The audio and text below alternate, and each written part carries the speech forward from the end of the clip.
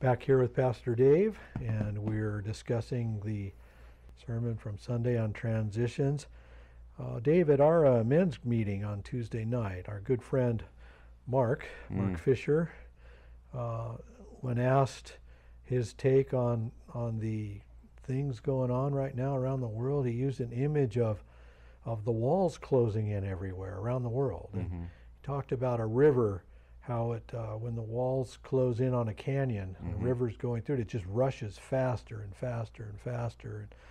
And it really matched for me what I see going on in the world around us of confusion and the cycle of confusion and fear and chaos and then people accepting the chaos and then looking somewhere for orientation, looking for a dear leader type, or looking for some way to make sense, and then grabbing onto things that aren't even true sometimes, to get the fear down to a level of being managed.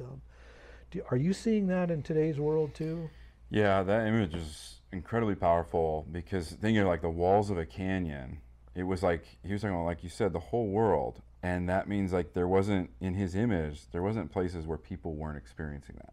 And it was that everyone was experiencing the same like pressure, and it was forcing everything through faster and faster and faster. But it was everybody, right? And there wasn't some people who were just sitting off on the bluffs or something watching the rest of us, fly down.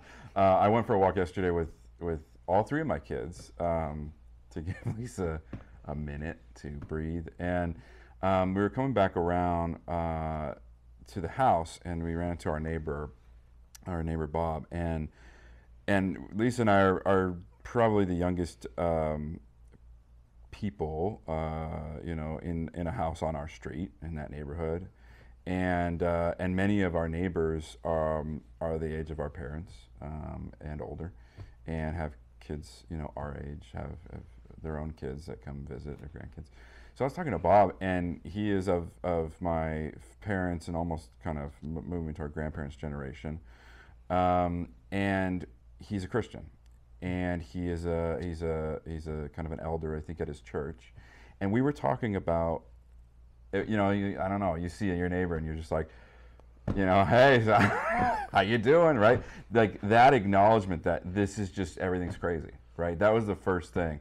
We just kind of look at each other like, I'm like, how you holding up? He's like, how you holding up? Like, this is wild, and we're just sharing stories of whatever was the last few days of the news cycle, whatever was just completely disorienting, whatever the newest thing was, right? And, generationally, it was just like, we're all just being pressed in the exact same place.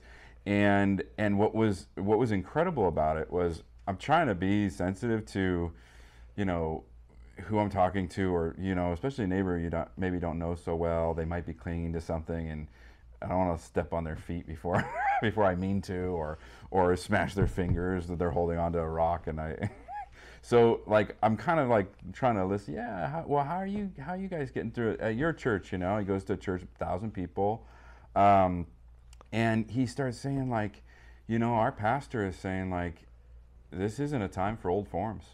This isn't a time to cling on to. I mean, literally use that language. This isn't a time to cling on to our building. This isn't a time to cling on to all these like things we're used to. This is a time to hold on to the Lord. And I'm hearing like this guy like say something that resonates so deeply with my heart. And we're totally different generationally, whatever, all these different things. But we're in the exact same situation, this global situation of pressure. We're acknowledging how crazy everything is. We're talking about schools and returning, and me as a teacher, all sorts of things. But he was talking about how he and these other Christians he serves with and his pastor were in this place where it was like, we don't need to try to go back to this. We could, he was like, our pastor is saying, you know what?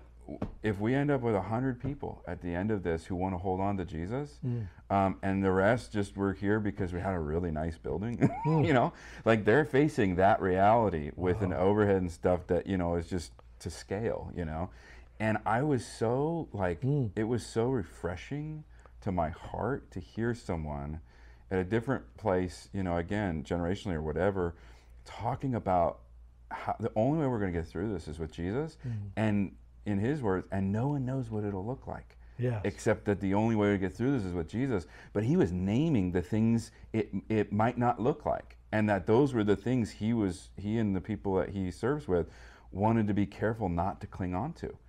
And I thought, I mean, it was just like, it just ministered to me. It was just such a clear-sighted way of getting through this extraordinary, pressurized, disorienting moment, with the acknowledgement that we may have to let go of the very things that have defined how we've met with the Lord to this point.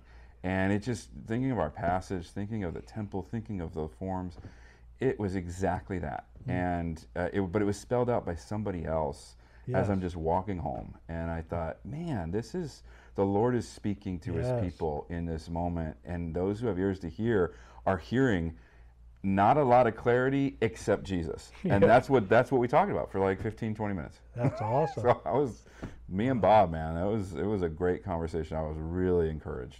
That is really encouraging to hear it starting to spread like that. That's awesome. All right. Thanks, Dave.